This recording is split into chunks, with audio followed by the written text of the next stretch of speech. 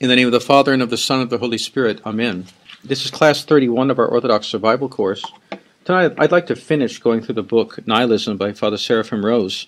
Chapter 4, Nihilism, the Nihilist Program, and Chapter 5, Beyond Nihilism. But actually the ideas, in studying these two chapters, one sees that the ideas in the Nihilist Program are more or less the same ideas that are repeated in Beyond Nihilism. And the fundamental idea here is that the goal of the nihilists was never just to end by destroying things, right? There is this demonic spirit of destruction. They're reveling in their destruction. But they always had the plan, after destroying the old things, to implant their program, to create their new society, right? Because you can't actually just destroy everything. People have to go on living. So what kind of order do you have in which to live? What kind of world are you going to create? What kind of people are you going to create? And we're going to see that their program is to make a new earth and a new man. So it's completely Luciferian. They're aping God. They're pretending to be God. We're going to destroy what God made, and we're going to create a new earth. And of course, the phrase "the new earth" is directly blasphemous, because in the book of the Apocalypse, God says, "Lo, I am making a new heaven and a new earth." So this is their false salvation, their false kingdom of heaven that they're going to build on earth. And remember, this echoes a theme we've had throughout our course, which is the trap of Chiliasm. Remember the early heresy that Christ is going to come to earth and establish an earthly kingdom. And so all forms of earthly utopia ideologies could be called Chiliasm in a way. And this is just another very demonic Chiliasm. Ultimately, all Chiliasm is demonic, but this is one that's especially terrible. So in Chapter 4, the author outlines the 3 points of the nihilist program: the destruction of the old order, making of a new earth, and making of a new man. So the destruction of the old order, we're very familiar with that. This is what we've been talking about since the whole age of revolution began. The destruction of the old Christian order in the Christian nations, whether the Orthodox nations in the East or the Protestant Catholic nations in the West, but the destruction of the Christian order. And then ultimately destruction of all traditional orders. As we were quoting this Michael Ledeen, this neocon ideologue last week, saying they want to destroy all traditional societies, whether they're Muslim or Chinese or Indian or Arabic, whatever. Just go out through the world and just destroy everything and create their own utopia, right? Their own unique. Their own unique. Their unique. Unique one. Antichrist. Yeah, one. Just make the world one, because they're preparing the way of Antichrist, of course. And so we're very familiar with this destruction of the old order, and we know that the revolutionary dogmas called for violence. The more destruction, the better. They wanted to kill as many people as they could, destroy as much as they could, to get everything out of the way so they could build their new world. And really, Father Seraphim, or Eugene at that time, is writing in 62. It's only 17 years after the end of World War II. So in his mind, everyone of that generation, World War II was very real to them. Right? It had just happened, and they still remembered it very well. And they knew that with World War II, the mission was basically accomplished, right? With all these revolutions and then 2 huge wars, these cataclysmic wars, that the old civilization was essentially destroyed, and that they could start building their new order on the ruins of the old. So what's the making of this new earth? This is now we're going to cycle back to 2 things we've met already, which was liberalism and realism. Remember, we said earlier when we started the book, we said that even though Father Seraphim talks about 4 stages of nihilism, the 4 stages don't just completely succeed each other. The old ideas keep coming back and being recycled in each stage. So pure destruction cannot build anything. So to build something, they have to go back to their earlier stages that propose to have a positive program, and then bring those ideas. Now that the old order is out of the way, they can take those ideas that in the 19th century were revolutionary, but now in the 1960s, when he's writing, they're now become the establishment. They become the establishment ideas. They're no longer revolutionary ideas believed by a few elites. They're the ideas that now the masses have accepted. So what are these ideas? The idea of liberalism is that you don't need God to build a beautiful utopia on earth. There's no such thing as original sin. Man is primarily good, and if man decides he can just make progress, there'll be no more poverty, no more sickness, ultimately no more death. You can figure out, science can figure out a way for you not to die, and you'll just have this beautiful world where everything is wonderful. Okay, that's fundamentally, that's the idea of liberalism, classic liberalism, that we just tolerate everyone, and we're, all ideas we're free to express our ideas, and we're all just going to love each other and take care of each other. It's kind of Rousseau's vision. Remember old Rousseau from the 18th century, Rousseau's vision that man doesn't really have original sin, he just needs to express himself, and everyone needs to just accept each other, and everything will be wonderful. Savage. The bon sauvage, yes.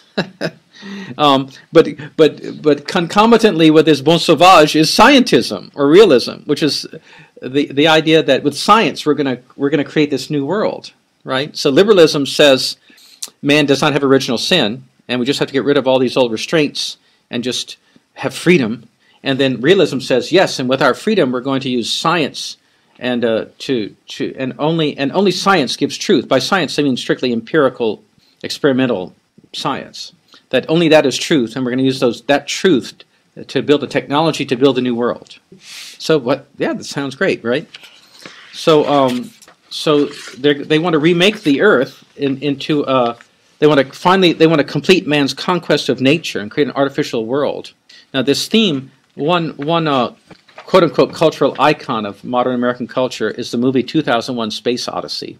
I don't know if you've ever seen this movie, but it's a very weird movie. It's made by Stanley Kubrick, who is you can write a whole book about him, insofar as this whole nihilistic program is concerned.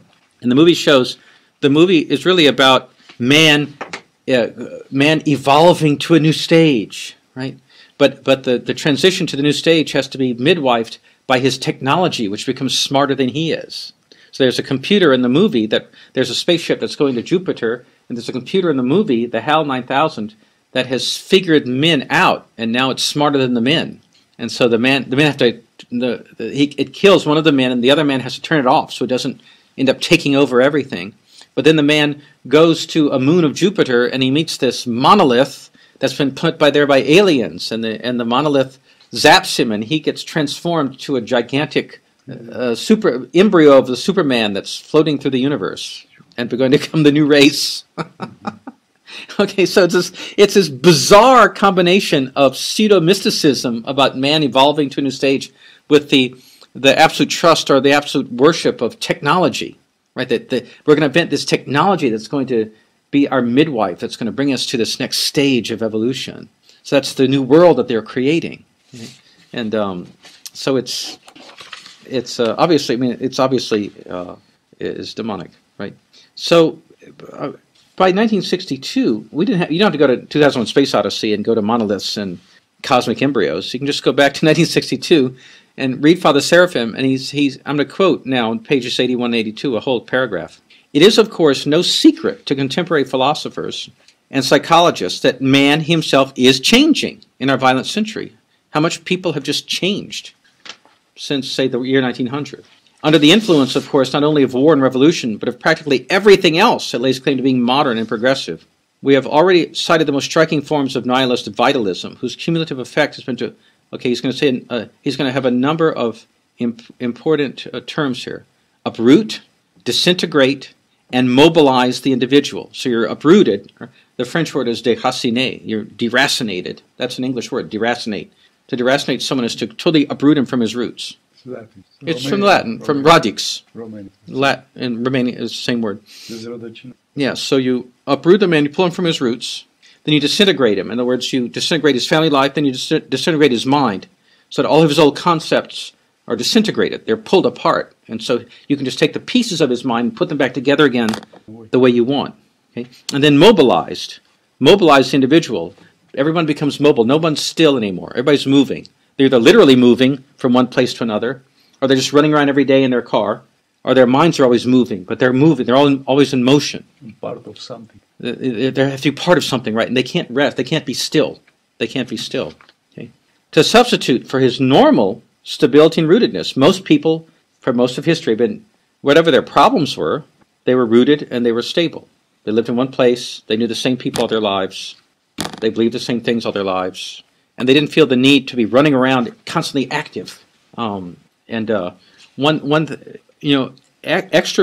extreme extroversion, has been now identified as the normal personality, right? So you're only functional if the more extreme extrovert you are, the more functional you're considered to be, right? Because they have to make this extreme, and America in particular was a laboratory of extroversion, and that's predictable because who came to America? The most extroverted people came to America. So there have been uprooted people. So there have been studies, for example, of families who are separated, and some families stayed in the British Isles, others came to America. So there are Smiths in England and they're Smiths in America. Same blood, same DNA, but after a couple of but they noticed that when they studied their personalities, the ones who came to America were all extroverted, right? They were constantly in motion, right? And I'm not saying that to attack America, attack my country. I'm just saying that this is part of the experiment, right? To make a new kind of person, to bring all these highly extroverted, constantly busy people here, right? Longer. Then you create a new culture, but then through Hollywood and TV, you export that culture. The rest of the world starts to regard that as normal. That's admirable. You know, a child in a village in Asia somewhere sees an American commercial with kids are on skateboards, and the scene changes every nanosecond. They're on a skateboard. They're drinking a Coke.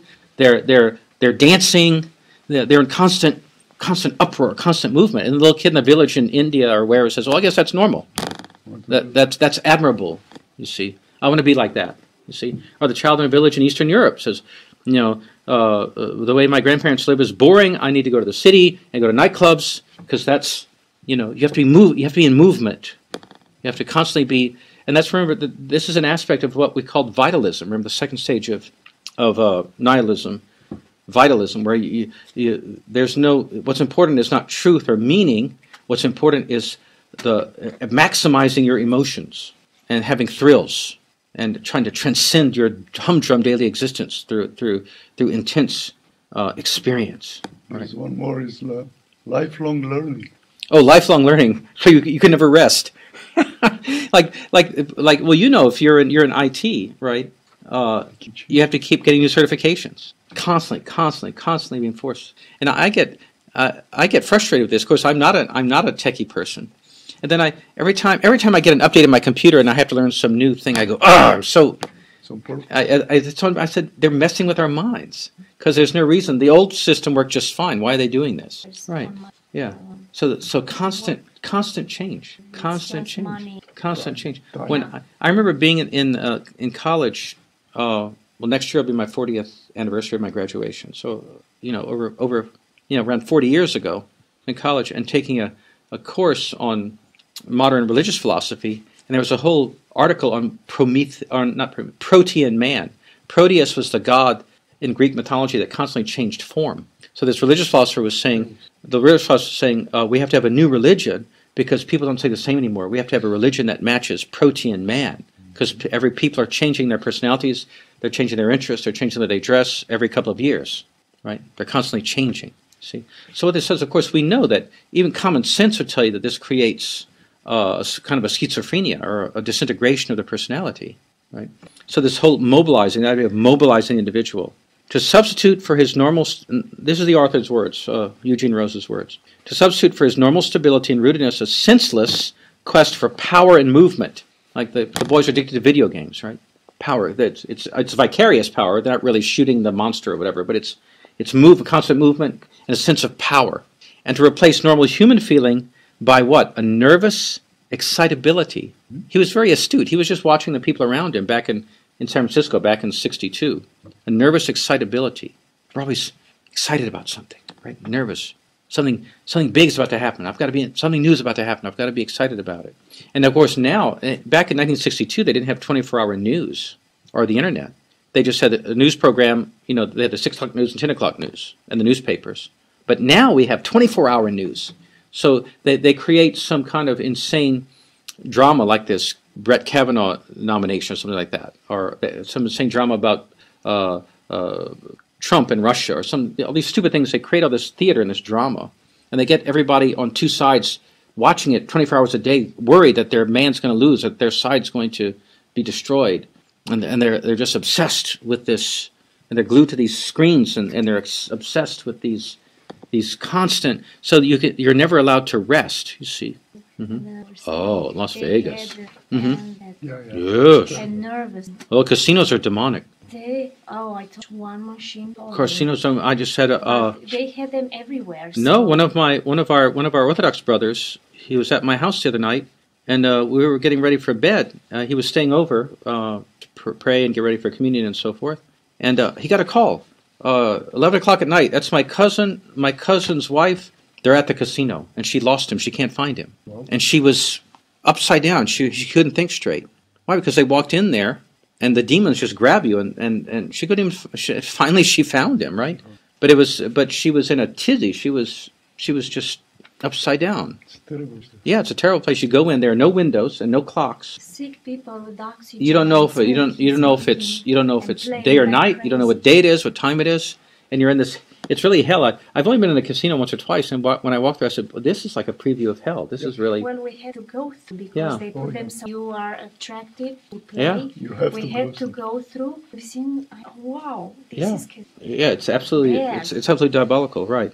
But you make life a casino. You see, you don't have to go to the casino. You can just be looking at the news or whatever, and you're worried about fortuna, about luck. You know, not going against you. You see, something bad's about to happen. Something bad is always about to happen. You see. No, it didn't. We You were see. just. Exactly, we're just fine. It didn't happen, and we're fine. But you have to realize. You have to be able to step back from it, not get trapped by it. You see. So this new man is rootless. He's discontinuous with the past. He has no past and no future. We've talked about this before. So he's the raw material of so that a demagogue or an oligarchy or an elite can mold him, right? He's just raw material, right? He thinks he's a free thinker. He thinks he's a skeptic, that he's hard-nosed. He only wants to know the truth, right? He doesn't want all that religion and stuff. He just wants to know the facts. He's closed only to the truth, but he's open to every new fashion, right? If the new book comes out, he's open to that. He's going to talk about that, you know, and if you don't go along with it, well, what's wrong with you? You know, but then next year he'll have forgotten that book or that show, and he's on to a new thing, maybe the opposite. Yes, who knows? And he doesn't even know it's the opposite, right? Because you know, when you stop believing in the true God, you'll believe anything, right? He has no foundation. He's proud of being a seeker after some new revelation, ready to believe anything new. I'm open-minded, you know. G.K. Chesterton once said, "An open mind is like an open mouth. If you leave it open too long, it collects flies." And also modern men want to see themselves as planners and experimenters.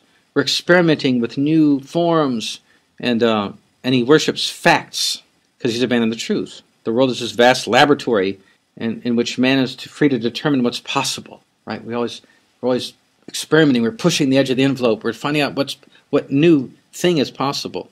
And Father Seraphim goes through in pages 83 to 85. He talks a lot about the new art, that this new man is captured visually in the new art. Look at 20th century art, the way they depict people.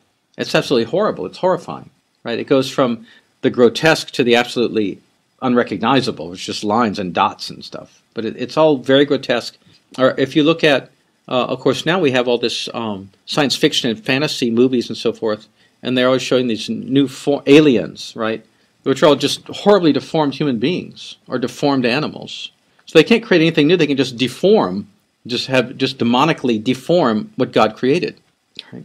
So the new art, if you want to see the Nihilist program visually, just go to the new wing of the National Gallery in Washington, which is the modern art wing of the National Gallery, or go to the Guggenheim in New York, and or just the modern art exhibit here in Denver. We have a big art museum here, the DIA, Detroit, and here in Detroit, yeah, and you see the modern art shows you their mindset depicted visually, which is chaos. It's aggressive, right? It's there to shatter your ideas of normalcy and reality. And it's also there they intend to fool you or to humiliate you by getting you to say that it's good or that it's getting you to admire it when they know it's really stupid. And if they can get you to admire it, then you've degraded yourself. because it's fashionable. It's fashionable. You're Yeah. open. Yeah. Oh yes, that's so. It's got so much creativity, or it's so provocative, or whatever. They make up some kind of nonsense. With a dot, yes, And you say, wow. yes. Or in music, there's a so-called composer named John Cage, and one of his compositions was something like 5 minutes of silence, or something like that, where he came out on the stage. People would pay money. He'd come out on stage, sit at the piano, and not play anything, then walk off, and they go, hey! Or sometimes he composed music that would say, the pianist must drag chains across the strings. So he'd come out on the stage with a beautiful concert grand piano, and then get chains go, brung, brung, brung, and everybody go, hey, all right, that's genius. He's amazing. He's a genius. And so this is, and they're humiliating. What are they? They're humiliating the elites. I mean, these are all the most educated, the wealthiest people, the most cultured people, right? So they're humiliating the elites. They create monsters, their children. Yeah, and grandchildren. and their children will, the children of the elites will become messed up. Right? So he goes into he doesn't talk about music. I love music, and I think more about music than I do about visual art. But Father Seraphim repeatedly in the book, in many places, he talks about art, visual art, and all his notes and the lectures we've been studying. So obviously he was someone who loved art and cared about and felt the power of visual art. But we could also music is more powerful. I think music. I think my personal opinion is that music is more powerful. Yeah. That's where they, Yeah. Now, chapter 5 is beyond nihilism. So beyond mere destruction, the nihilists have to have a program to go beyond nihilism, to build something and to create their new age. So the author is writing 1962. It's only 17 years after World War II. Kind of like 9/11, yeah. The early 60s is like things were about to happen. And there are several 9/11 moments in American history. The big 9/11 moment in my childhood was the assassination of John Kennedy. The assassination of John Kennedy was a public drama, an orchestrated, staged initiation into terror, into fear. And it was really an occult sacrifice enacted on this giant public stage, because for the first time, tens of millions of Americans were watching public events on television. Okay? So the first act in this drama was this ritual murder of John Kennedy by various. But there's a gigantic literature on the Kennedy assassination. But which was predicted 1 year of the candidate. The Manchurian Candidate predicted the whole. Yes. So they were getting ready for this whole thing, and they did it. We don't need to go into exactly who they are, but we can say that it was a planned occult sacrifice, right? And then they traumatized everybody. I mean, I remember being a little kid. I was in first grade. I can remember. Everybody remembers it. Every American kid remembers it. Yeah.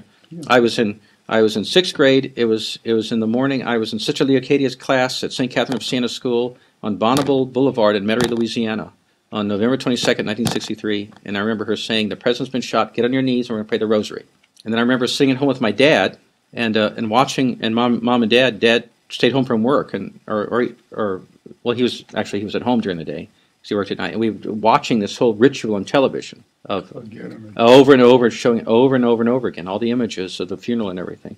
And so this is a demonic initiation into this new age. They were now Kennedy. Why did they have to sacrifice? Kennedy was the prophet of this new idealistic age. In the beginning of chapter 5, Father Seraphim talks about the fact that there are these now.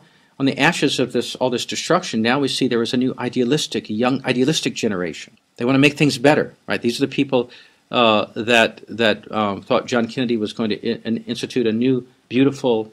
They call it Camelot, from the play, a new, beautiful utopia of peace, progress, prosperity, freedom from communism, and so forth and so on. And so his speech became engraved, his inauguration speech became engraved in the minds of all these young idealists, right? Ask not what your country can do for you, what you can do for your country. God's work on earth must truly be our own. And so God's work on earth must truly be our own. So by building this new progressive America, we're doing God's work. See? Then they sacrificed him. they killed him.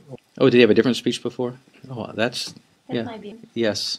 Oh, you're talking about the video, the speech where he said that about the secret societies. Yes, well, that's also an important. Yeah, that's also an important thing. But he had to go. But then they continued this traumatization by televising the Vietnam War. They create the Vietnam War and they televise it in great detail. So the first time in history, people are watching their sons getting killed on television in jungles right across the world. So our soldiers were totally traumatized because they had no idea why they were there, and they were drugged. They were experimenting on them, and they were selling them drugs, giving them drugs, and so there were so many terrible things happening at that time. And then at home, there's this cultural revolution where America up to that point had been a relatively stable, church-going, family-oriented country, and then in the '60s, everything got turned upside down by drugs, the sexual revolution, and rock music. And they created a new anti-culture almost in a few years. It seemed like it only took a few years from, say, 65 to 72 or 73, and everything had changed, you see. So but Father Seraphim points out that an idealist who only believes in this world can never create anything stable or holy or truly beneficial, because they just believe in this world. So it's always going to end up being some kind of destructive and deformative result. It's always preceded by a wholesale slaughter of young people. Yes. Yeah, the sacrifice of blood, especially of young people, and the best young people, because all the best, World War I and World War II destroyed the manhood of Europe. The Vietnam War destroyed thousands and thousands of the best, the most patriotic, the most intelligent, the best American young men. Physically or mentally. So to this very day, a man says, "I'm a Vietnam vet." You know what he's talking about. He means he's disturbed. He's psychologically disturbed. Right? He never recovered. I mean, of course, there are men who came back and they were so strong that it didn't affect them that way. But a high percentage of the men, and one thing that is, a lot of the literature in the 1920s is about how World War I destroyed the minds and bodies of European manhood, and that didn't really happen. The Americans came out of the two world wars still very strong, but the 60s really did them in. So this is in pages 88 to 91. We run into the term post-Christian age. So now by the 1960s, when he's writing, we're definitively in the post-Christian age in the West. Of course, in the Orthodox East, it had to be done with violent revolution. In the West, it was done more with propaganda, brainwashing, education, drugs, and so forth. So the prophets of this new age, they're announcing this new age. In the 60s, it was called the Age of Aquarius. There's this lewd musical called Hair that celebrated the hippie culture, and the theme song was the Age of Aquarius. What was the meaning? Age of Aquarius, supposedly it's some new, beautiful utopian age where there will be no constraints and everybody will love each other, and there'll be no intolerant religions and no mean governments, but everybody will just be happy and smoking dope and having free sex and, living it up. But the prophets of the New Age, of course, they saw that violent revolution was a necessary cleansing. So the destructive nihilism was the apocalyptic herald of this new age. But then the revolution moves out of the violent stage to a benevolent one. So that's what's happened kind of in Eastern Europe. Well, we had violent revolution, right? They had to kill lots and lots of people. The communists had to just kill lots and lots of people, the best people, and that was terrible. But then we kind of got a break from that. But then starting in the 1990s, then the benevolent revolution comes in, right? Hello, I'm from America. I've got nice things for you. I've got all the advantages of our freedom. So now you can have more pornography, and you can have more, rock music, and more, so forth and so on. So there's the benevolent revolution, creating the new earth and the new man, and all the power. He points out that all the power centers today, whether governments, corporations, whatever, they're all revolutionary. There are no traditional governments, right? They're all, in one way or the other, they're all in this program. They're all on the. They might be, some are farther along than others, some are more open than others, but they all accept these basic premises. We're making the world a better place. We're going to wipe out poverty through science. We're going to tolerate all ideas, except of course the true ideas. But so whether they call themselves Marxist or socialist or capitalist, they're all reading off the same page. So he talks about the three corollaries of nihilist thought. The New Age we've already talked about. The new man, the man-God. Nietzsche, of course, is famous for talking about the Superman. And a new kind of society, an anarchy, peopled by supermen. So there's going to be this anarchy. The Age of Aquarius is this anarchy where there's no government and no church, and nobody tells you what to do. Everybody's free and they do what they want, and everyone's a Superman, right? They've all gone beyond traditional boundaries, and they're all just they're a new thing. They're a new race. Okay? Now, of course, this is a spiritual disorder. All of this is a spiritual disorder, right? It's demonic. It's a deformation of the soul. It can only be defeated by Christ. The only answer is Christ and orthodoxy. What lies beyond nihilism is simply more nihilism. They talk about creating a new earth and a new man, but they're just creating more evil and more unhappiness and more destruction, because it's all nihilism. Satan cannot create; he can only destroy. Right. So right now, if Father Seraphim was writing back in '62, I don't know if he even could imagine what's going on now with this transgenderism. Right? They're going to destroy. So this is a demonic mockery of creation. Right? So God creates man and woman. Right? And the demons say, we can do better than that. We're going to create this non-man, non-woman thing. Okay, but of course, it's just a mockery. It's a grotesque, horrible mockery of humanity. They're just destroying these people, and they're destroying little children. The question is, how can you convince pigs Yes, which are how can you convince a parent to do that to his child? Yeah. To destroy his own child and be proud of it? Wear a T-shirt saying, "I'm proud of my transgendered 5-year-old," and they're giving them drugs, they're giving hormonal treatments and mutilating them when they're children. This is utterly unthinkable, right? So it can only be explained by the demonic. It can only be explained by the demonic. But then you realize that in the ancient pagan religions, what do? They practice infant sacrifice. They kill their own children, right? This is nothing new. It's a return. It's a modern, enlightened, scientific version of just the same old stuff. Just the same old stuff. It's just Satan, right? Even the Romans. To become what? Catamites. Oh, to turn some of them into eunuchs. Yeah, I think usually they were slaves. I think not their own children, but they were slaves. To turn them, to make them effeminate. Yep. Yeah, it's sick. I mean, it's just evil. That's right. And so what they're doing is they can't create anything new. They can only destroy.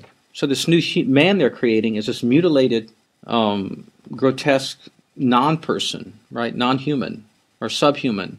That's just been bent and twisted and deformed out of recognition, out of all scope of recognition.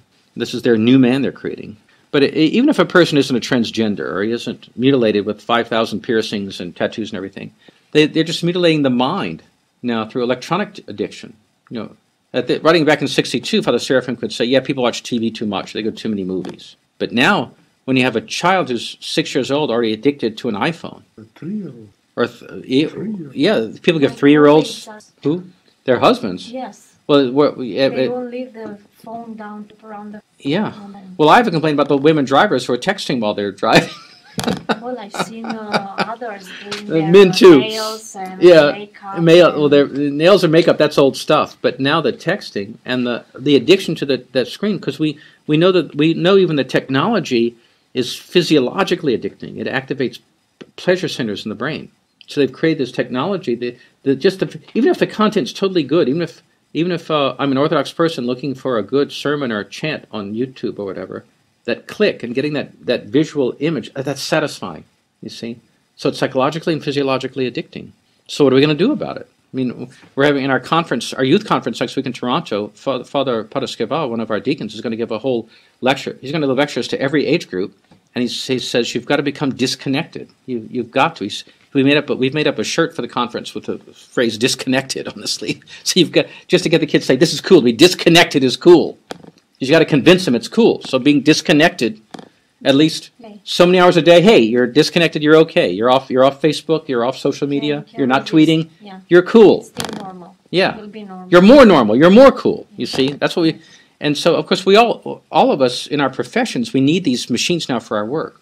If I stopped sending out these recordings, right? If I stopped responding to people who email me, they'd be very crushed. I mean, because they depend on to learn something or to be counseled about something or to answer a question about something. It'd be very risky for me to say, no, I'm off electronics altogether. I'm just going to write you letters.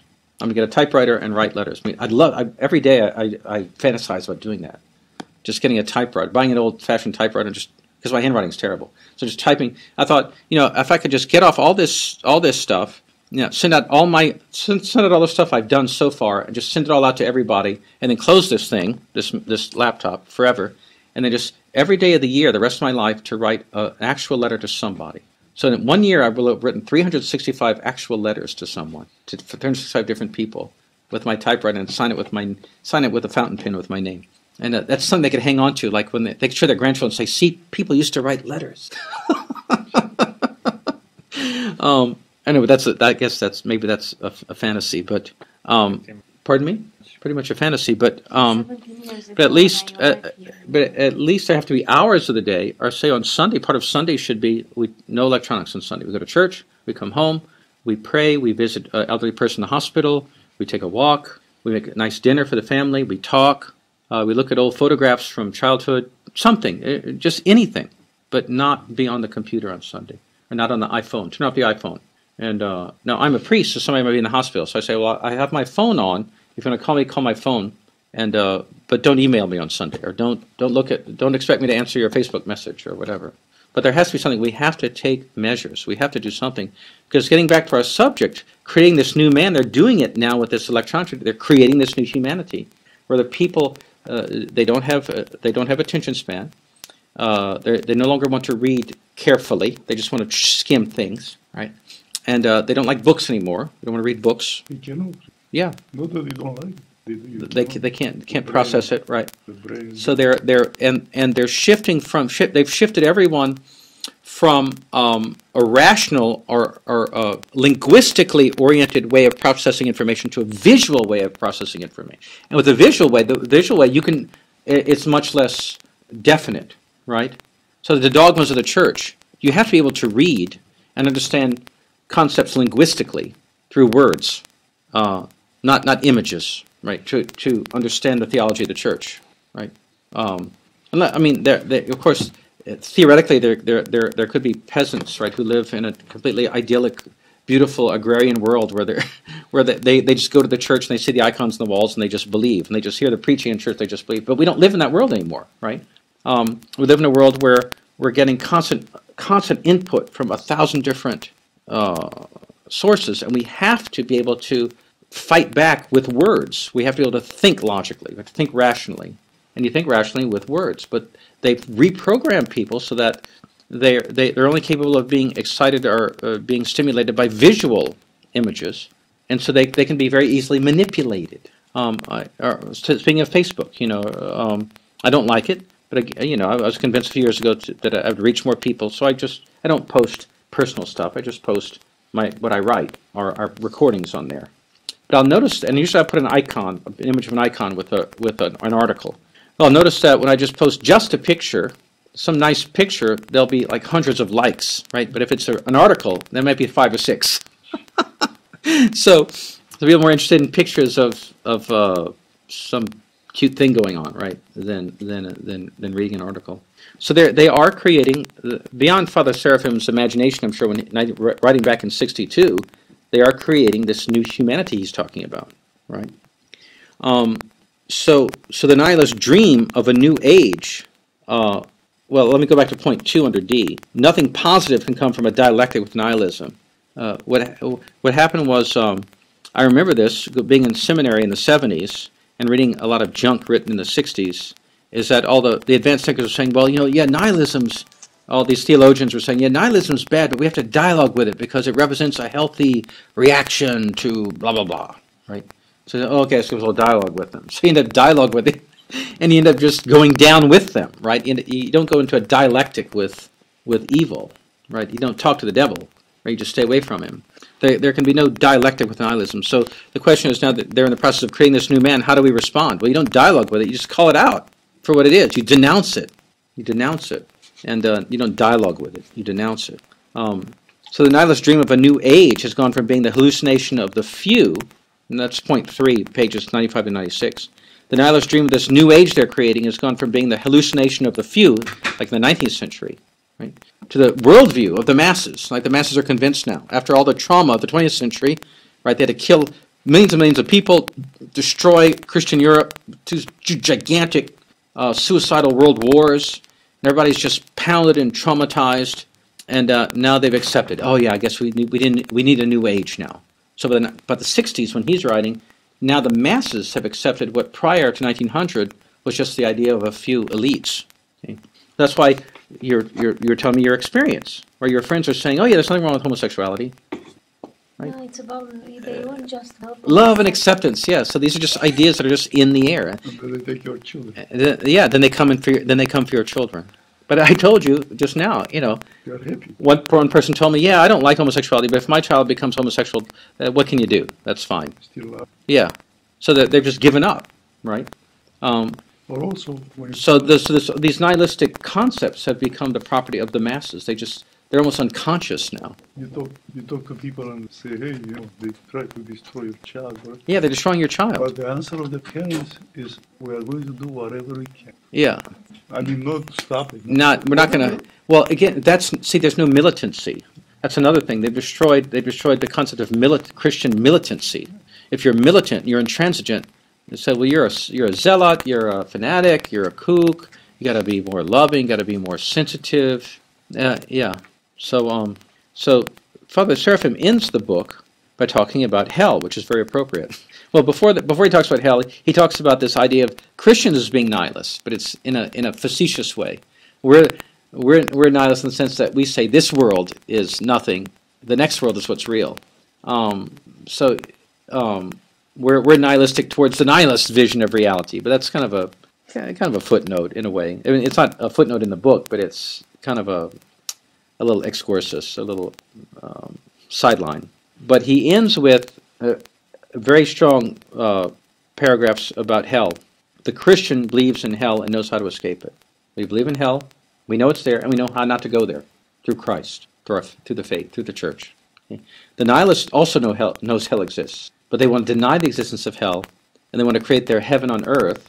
But of course, what they do is they make hell on earth, and they prepare people to go to the eternal hell.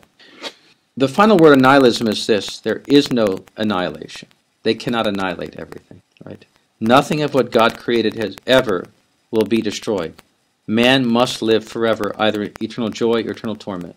Can't escape that. The souls in hell wish they could die, because they can't die. They're going to exist forever in torment. And so there is no annihilation. God is going to win. God's already won through the resurrection. And the question is what side we're going to be on. So the point of our course really has been to recognize all these false ideas, and to recognize when we hear them, and also to realize that these aren't just ideas. These are animated by a demonic spirit, and we have to take refuge in the church. We have to seeing what's going on in the world around us, and also knowing all these things from our study of this history of ideas and this history of this degeneration of the Christian people, that should spur us on to want to go to church more, right? To confess more often, to receive Holy Communion, to pray, not to skip our prayers, to bless our house with holy water, to incense our house, do everything we can to keep away demonic influence, to be very careful about the books we bring in our house, to be very, very careful about the programs we allow people to watch, or the websites we look at. We have to be so vigilant. And one good thing our Bishop, Metropolitan Demetrius, has done the past year or two is to really emphasize the concept of vigilance. You have to be vigilant, be spiritually vigilant, not walk through life, not sleepwalk through life, just wanting to enjoy yourself or wanting to just not have to think about things. We can't. Nobody can do that. No, you have to be vigilant. Now, our ancestors had to be vigilant because their house could burn down easily, or the donkey could kick you in the face and you could die, or the harvest might fail. The Turks are coming. Or the Turks are coming to the village next year and they're going to kill everybody and carry off all the women and children. So whether you live in that kind of a society or our kind of a society, you still have to be vigilant. Life is about struggle and fighting. It's not about just lying back and just relaxing. And what they've convinced everyone that you just need to just enjoy yourself and fulfill your quote-unquote fulfillment, and no struggle, no conflict, no effort, and so that's death to the soul. Be nice. Yeah, just be nice. Just be nice to everyone and get along with everyone, and everything's fine. And but that's death. I mean, when they say go with the flow, well, only dead objects go with the current. Living, I should say, only something alive can go against the current. Dead things flow with the current. Living things can swim against the current. So we have to be alive. So this really brings an end to Father Seraphim's whole exploration of the roots of the entire scope of the fall of the West from the High Middle Ages to the 20th century. And it's an appropriate place now to take a little break. And we're going to take an actual break, in that I'm going to be gone for 2 weeks. I'll be back. We'll resume on a Sunday, October 28th. And on October 26th, we're going to start doing catechism for the children on Friday evenings. So we're going to move the adult class to Sunday evening. We're going to have Vespers, and then we're going to have class on Sunday evenings. And then maybe some other people will be able to come on Sunday evenings. I don't know who don't want to come on Friday. I hope so. So we'll resume on October 28th, Sunday, October 28th. Vespers. I haven't decided the time, 5:30 or 6, so I'll announce it. And we'll. I think we need to take a break from studying all these dreadful things, and we need to do at least a mini course on spiritual life. We talk about prayer and the passions and spiritual life, because we have to get. Now we know all these bad things, but we have to know how to fight it. And I think just by recognizing all these bad movements, these bad ideas, bad ideologies, and the demonic spirit, we've already been given some tools to fight it by just being able to recognize things. But we really have to work on our spiritual lives, because without that, we're going to get lost. We don't have the strength. We can know what's wrong, but not have the strength to fight it. We can know our faith. We can have studied our catechism, know our faith, but not have inner spiritual strength to keep insisting, no, this is true, this is true, this is true, unless we're really leading a life of prayer, unless we're really dealing with our own passions and sins. So after our break, we'll come back on October 28th, and we'll do at least a few weeks or a couple of months on spiritual life. Then we may come back and do a part 2 of Survival Course, talking about more 20th and 21st century problems. But I have to think about that. Not sure how much more I can take of talking about this stuff. Need to take a break for a while. Okay, so glory to God for all things.